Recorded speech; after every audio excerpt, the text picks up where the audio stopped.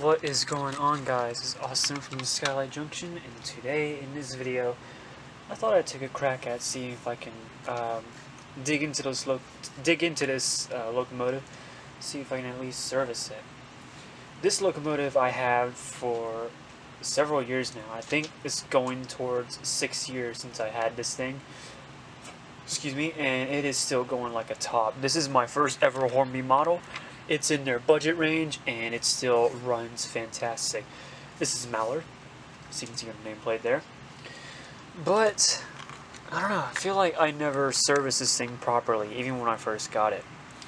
Although it still works, but I just thought I'd give it a fresh lubricant and all that sort of stuff, because it's long overdue. But before I do that, I will take it over to the track and we will see how it performs. So we'll just get it onto the track and you all see how a good performer she is.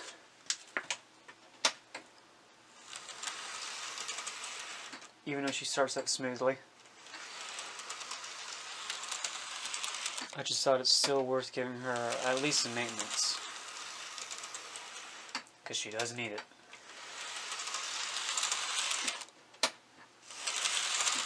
In fact, let's see if she can do a crawl. Alright, I got the camera pretty close.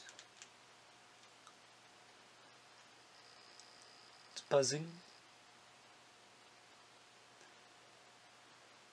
Still buzzing. There it goes.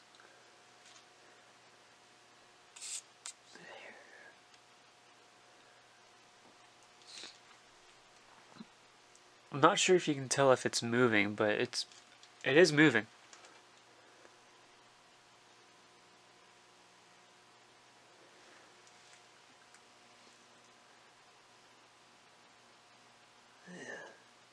It is pretty slow, but it is very jerky. I don't know if it's the motor or what, but yeah.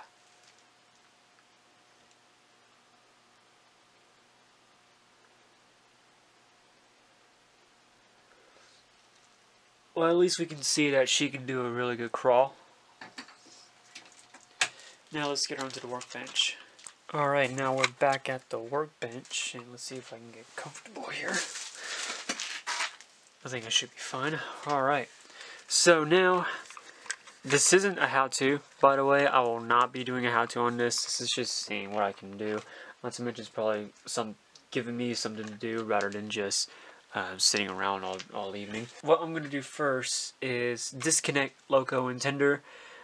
This wiring harness right here, you probably can't see it because it's too small, but it's not really the biggest thing that freaks me out. But I can understand it freaks a lot of people out. But if you're at least careful, you should be all right. Because I know these things are literally as thin as hairs, but yeah, I can definitely understand why it freaks so many people out.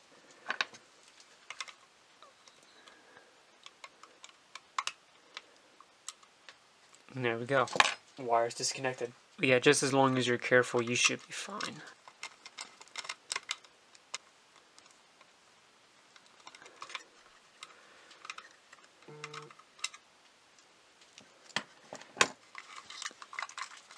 Alright, now the tender is out of the way. So now we will get onto the locomotive now that its tender is detached. It's just a little something to keep your engines clean. It's probably the best way to do it. But yeah. Alright, now let's disassemble this thing, see how far we can go. And before I do that, there is something that I need to remind you all. On this side of the locomotive, models that you will get of this in, I guess, today. This is a premium model that I have right here. You can see that there is this little dude right here. See that little thing right there that's pointing at like 2:30? I'll zoom in a little closer so you can see it, but that little piece right there, a lot of A4s, especially the premium ones, will have this thing, but the railroad models that you will get today will not have it. As you can see, my model of Mallard doesn't have it, but I think the earlier ones do. I think Railroad, Falcon, and this Carter blue livery that this one is in might have that. But the railroad versions and the British Railways green, like this one is, for example, they will have it because they have no valances and it'll be completely visible. If you have an A4 that doesn't have the valances, they will have this thing, but if you have an A4 with the valances in the railroad range, they will not have it. But the premium ones will have it, even with the valances. Hopefully that makes sense. It's just something to get out of the way. So if you have that, you will have to buy some of these hex nut screwdrivers, which is an absolute pain to find the right size. But just thought I'd point that out. Alright, without further ado, let's get into this thing. Let's see how far I can dig into this locomotive.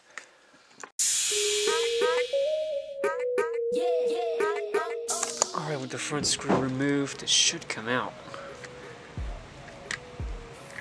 Yes, it should. Alright, sweet. Oh my god, that would have been bad. Okay, let's be careful. Put that aside. And I do apologize for all that. But anyways, here is the chassis.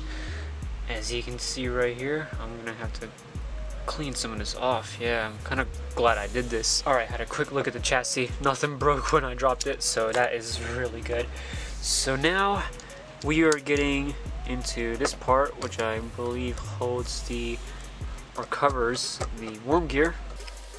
Yes, it does. It's not too bad, but I think you can see it's kind of greasy. Yeah, you can kind of see how oily this thing is, which is good. I think we'll get that a clean just in case.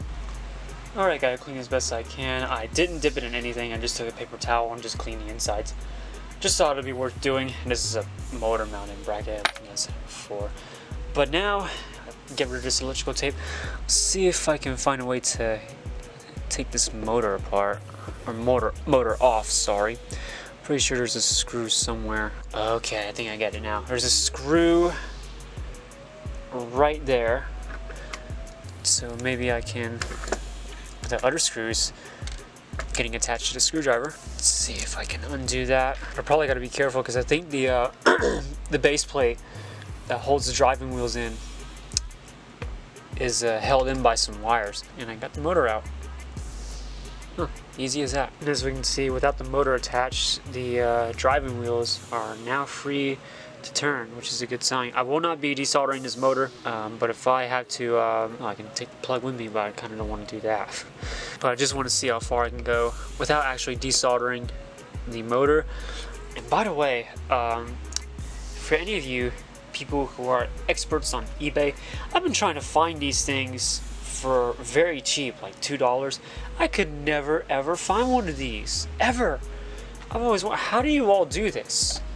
Like, is there something I have to search up? I mean, I'm not saying I need them, I don't know why I would look them up. I don't even know why I brought it up anyway, but oh well. But yeah, let's see if we can clean one of the gears out. Right, I have one of the Q-tips soaked in alcohol, and here's one of the gears. I'm not sure if it's ideal to do this, but it's ought to be. So that's one of the gears. Can I get this other one out? Sorry if I can't get it in shot, and I do apologize if it's all blurry and whatnot. Now let's see if I remember correctly about the base keeper plate held in by some wires. It should be, because I think they're soldered directly onto that motor. Alright, with a gentle tug. Yeah, I can feel that the wires are tugging. Alright, so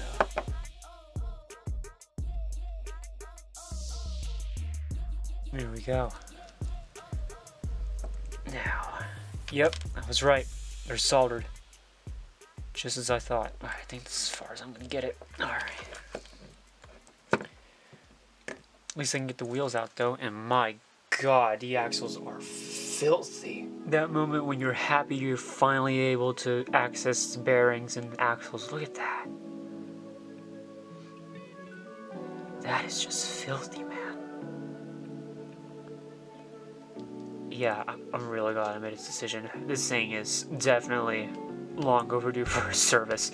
Alright, let me clean this up and I'll get back to you.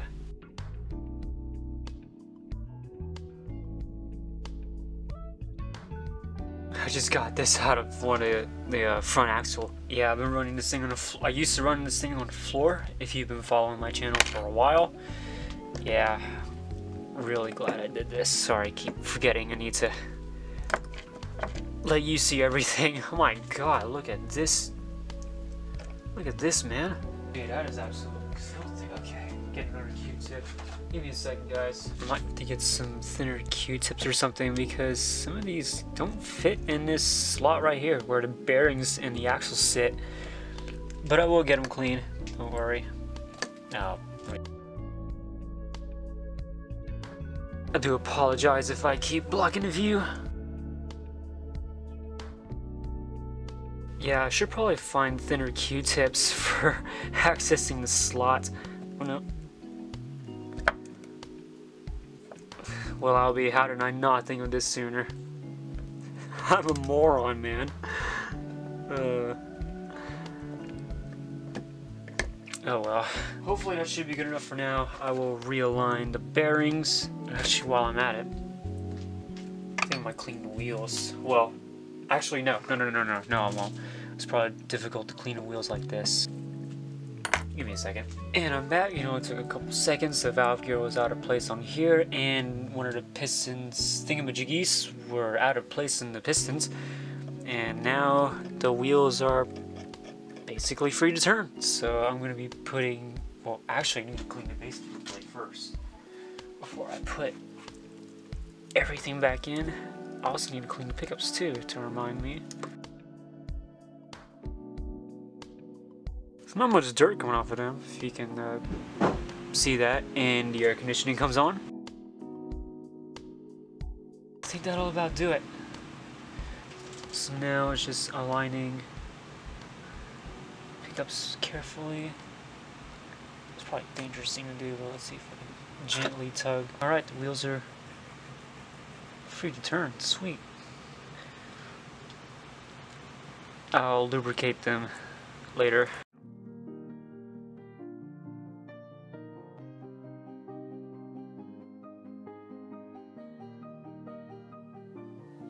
And looks like none of these wires on the terminal wire snapped, so that's really good. I like to see that. But first, before I put the thing back in, I will need to put the gears back in. Well, alright, I think it's now assembling the locomotive back together. We can call it. I'll screw the motor back in, and I will get back to you guys.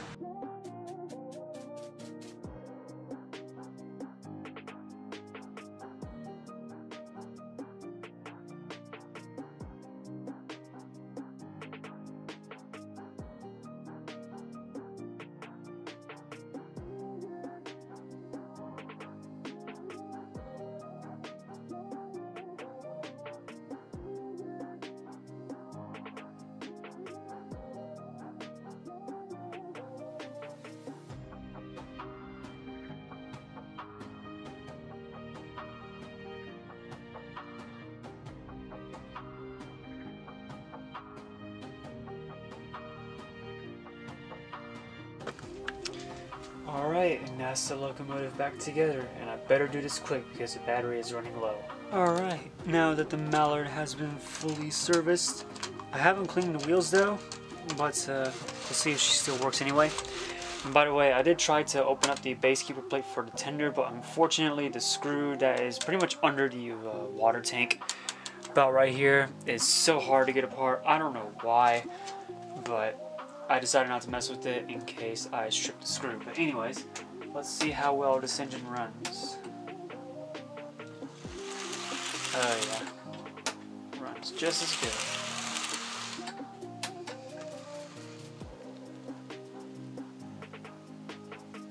Still got the same performance, but I think it was still worth the service anyway.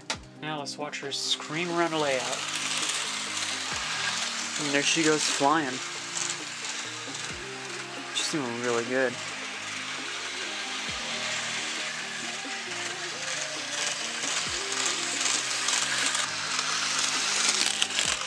And just to do a small little celebration before my camera dies, I'm gonna have her pull a rig of 4 British Pullman coaches. So I'm gonna try and get some angles, and in case my camera does die, I will see you guys in the next video. Alright, take care everybody.